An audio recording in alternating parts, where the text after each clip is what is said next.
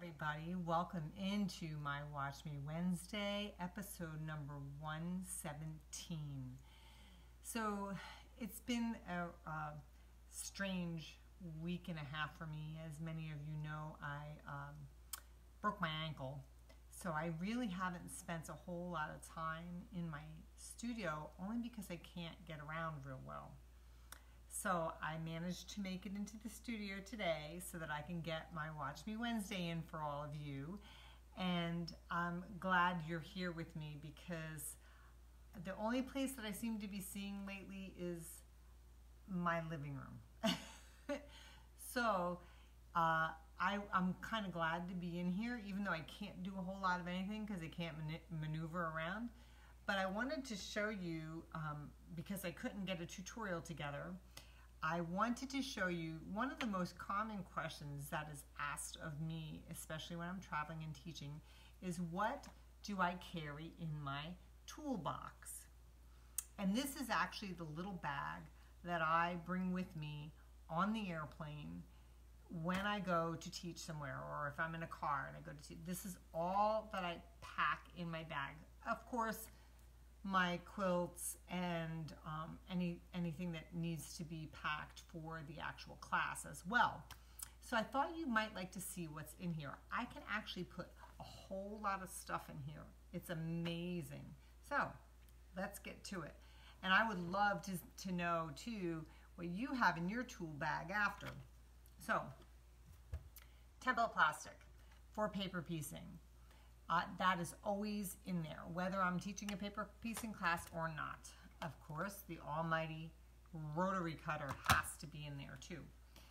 I keep my most favorite tea, no, not really, my most favorite pins in my little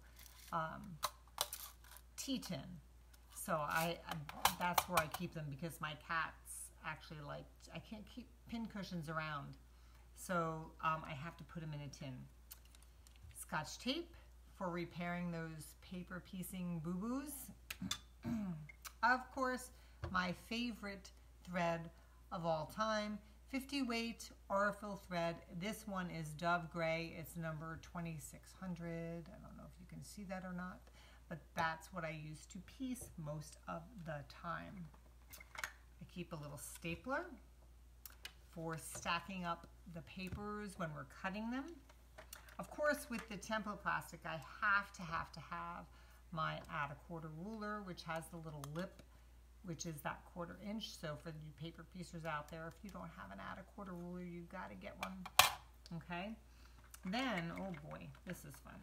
So I usually, like I showed you, I have a rotary cutter, and I use a 60 millimeter blade. So I keep, this one is marked old.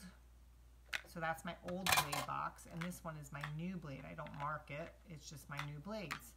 And then I have 45 degree rotary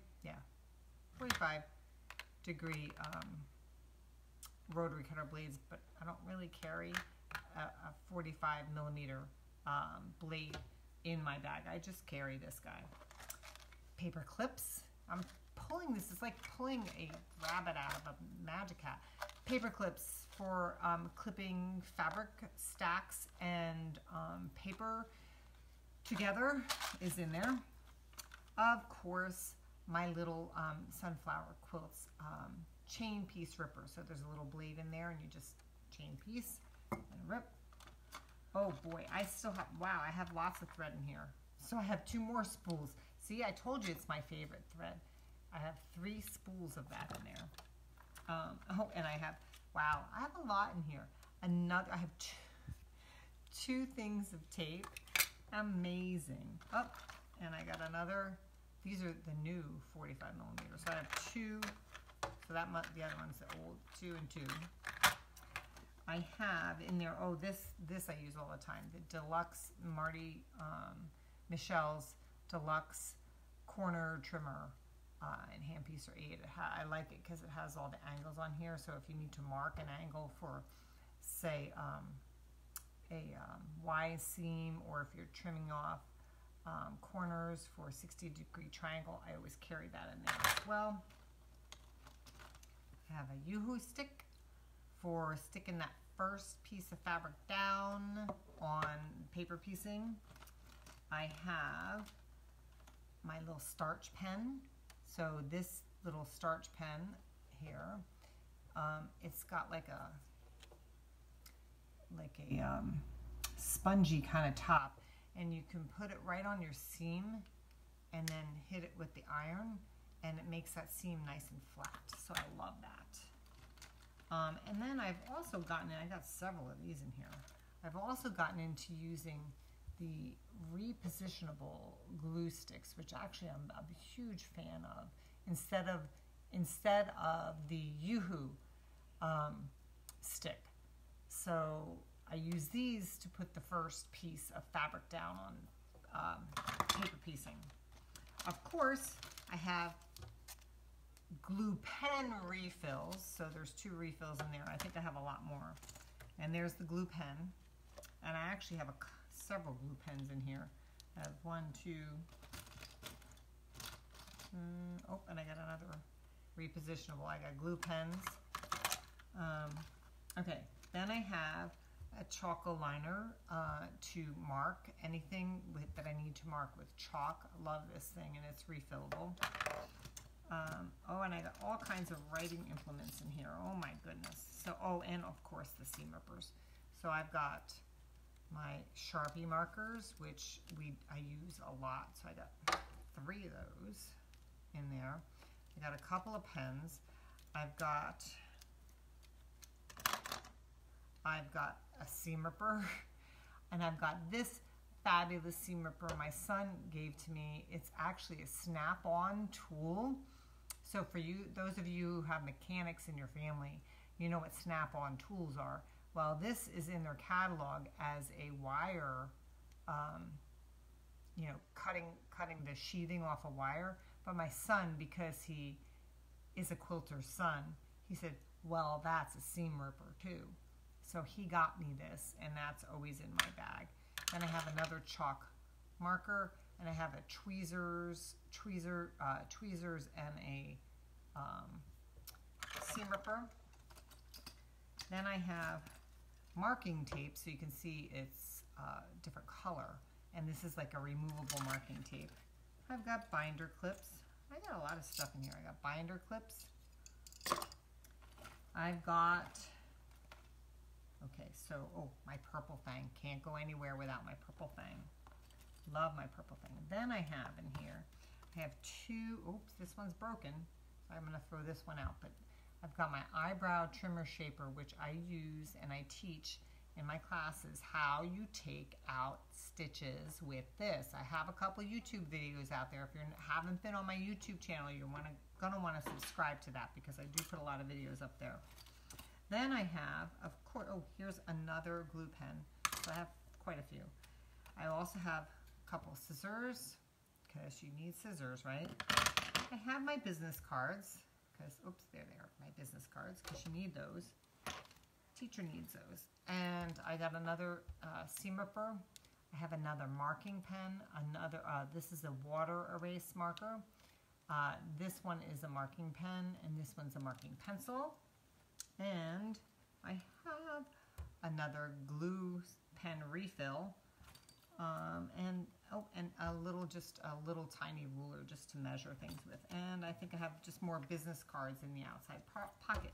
But that is what I have in my toolbox. Crazy, right? So I have so much stuff in there, but I fit it all in here, and a lot of people I know are going to ask, did you make that? No, I didn't, but it is a quilts. See, I knew it. Brenda was going to ask, right? So I didn't make the bag, but a place that I teach at here in Phoenix, Bernina Connection, the owner, she made this for me because she teaches this at her class, but the pattern is from Quilts Illustrated. My friend Penny Sturgis, it's her pattern. And yeah, where's the kitchen sink, right? It probably could fit in there. You would think that there was no bottom on this, but it's a Quilts Illustrated pattern from Penny Sturgis, and it comes in different sizes, this one being the smallest size. So Anyway, so this, hi, Brenda, I was in Lake Havasu. Were you in my class in Lake Havasu?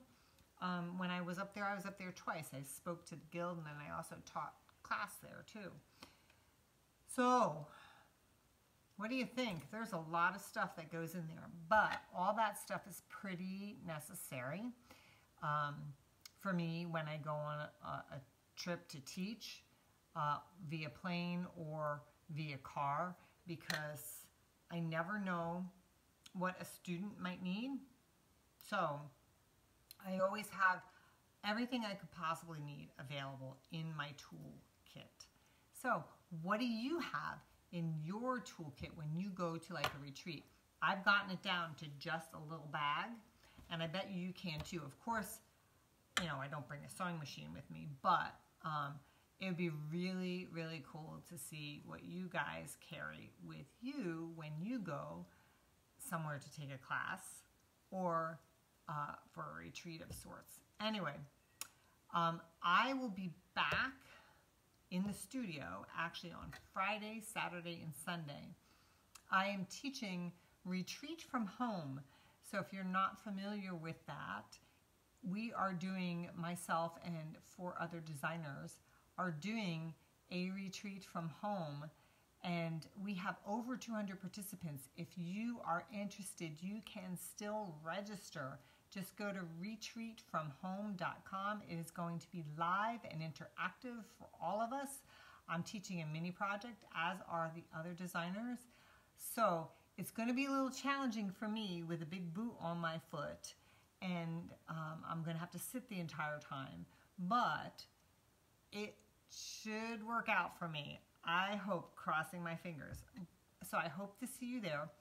If I don't see you there, I will be back here next Wednesday at 1:30 Mountain Time, 4:30 Eastern Daylight Time. So I hope to see you all then. Thanks for joining me today. If you liked my Facebook Live, hit that share button and share it with some of your friends. I hope you are all staying safe and happy and healthy, and get some quilting done. Happy, happy quilting. Bye-bye.